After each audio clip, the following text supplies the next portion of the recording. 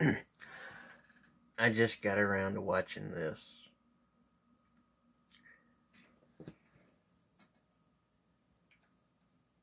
Let me go back a bit.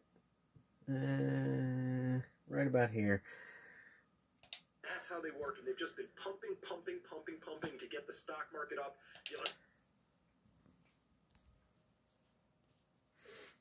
Hey, Peak Prosperity. It's BitConnect! It's pump and dump! That's the joke I have to integrate into what you're saying right there for that one. Continuing on. NPR, you listen to the Wall Street Journal, they're like, oh, investors are cheered by, as if there were investors involved. This is a wall of money. The Federal Reserve is printing walls of money with the other central banks. And what's the effect of that? Well, people feel a little better. Maybe they'll spend more money at Target next weekend. But you know what's really happening? Yeah, the billionaires, they added 26% to their net worth since the start of the COVID crisis. Over $2 trillion of new wealth flowed to these people right here, like Jeff Bezos, right? Like the last thing he needs is another few $100 billion thrown his way. But that's what the Federal Reserve is doing. So if you really want to know what I think about this, the Federal Reserve can just themselves. They are a bunch of and they are ruining this country, and I really just think that they need to just stop doing this. Just stop it. Just let go of this thing. I don't...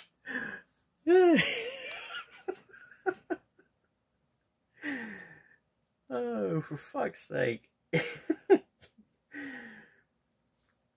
Oh, that's just fucking priceless. As glad as I am that that this guy at least is seeing what the fuck's going on. Hey, Chris from Peak Prosperity. Is it Chris? Dr. Chris Martenson? Yeah, hey. When something drives a man of so-called science, I'm using that term in a bit of sarcastic, satirical parody for what has transpired, and this man of science goes on a cussing spree, well, what else do you need there? It's fucking hilarious. It's like that scene from the Doom movie back in, what, 2016, maybe before. Yeah, starring Dwayne Johnson and that other fellow. Can't remember the actor's name. What gets a scientist so freaked out that he rips his own ear off? What gets a man of science so pissed off that he cusses in his YouTube video and the only thing he does is bleep it out? Hey, Doc, forget the censorship of yourself. YouTube will do that for you. Anyway, seriously.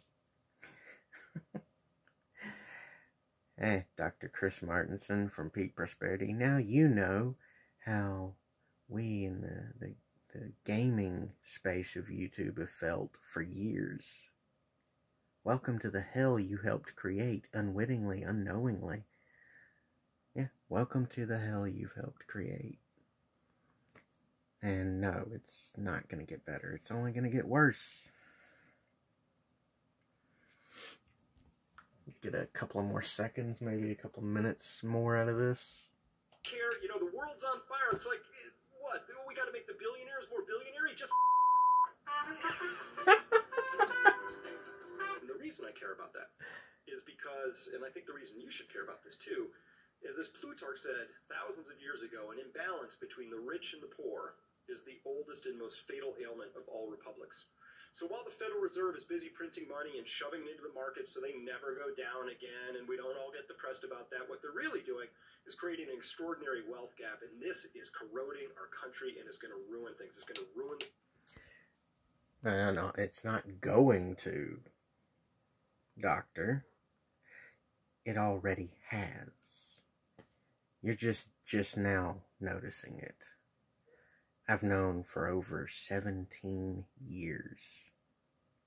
I've watched, let's see, 7, almost 8 years ago, give or take a little bit here and there, I noticed when it may seem unrelated, but it indirectly, financially, it's related.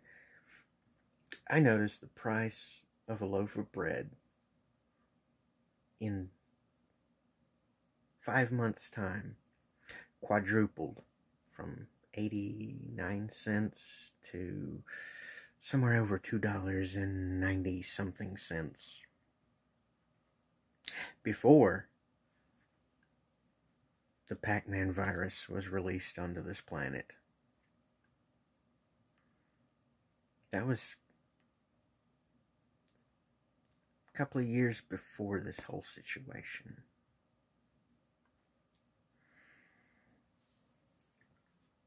And you're just now noticing? My, you're really fucking slow.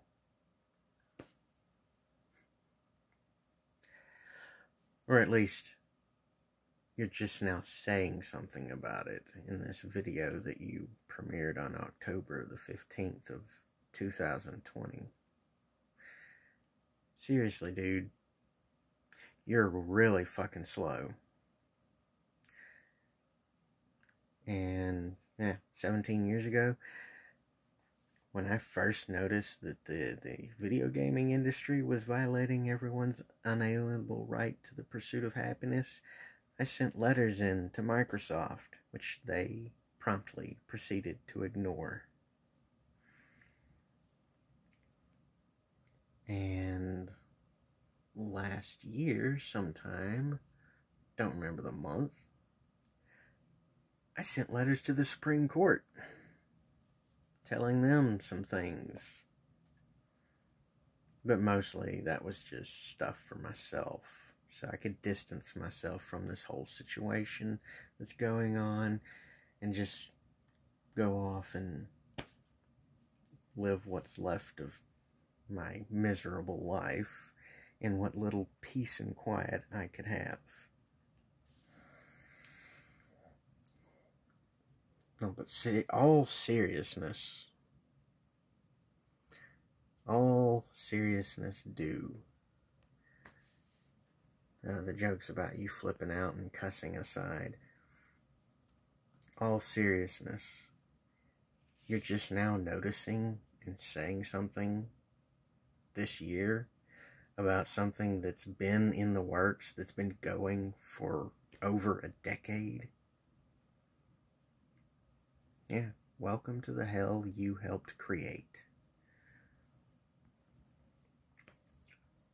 Oh, what's a good philosophical Chinese quote to pull out of my ass for this one?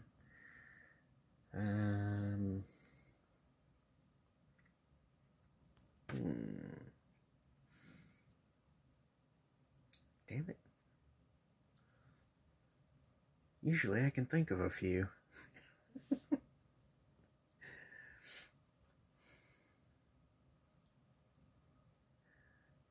Fuck, I can't think of anything. No sense in dragging this video on. So that's the end of it.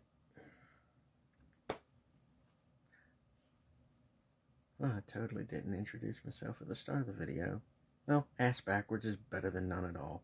I am Katana the Lightning Cat, YouTube, and your favorite fucking idiot. And I really need to get back onto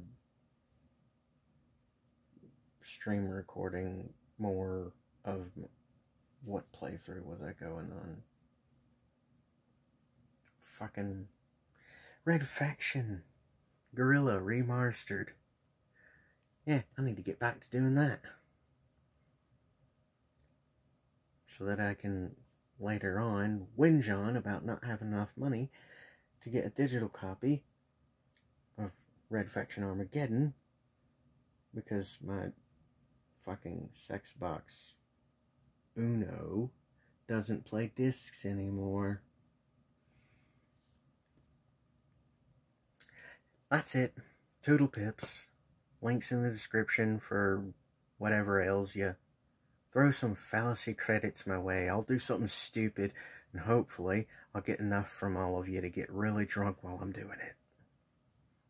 That way you can laugh at me doing something stupid and pointless instead of saying things like I have through this video, which is just going to add more stress to your lives.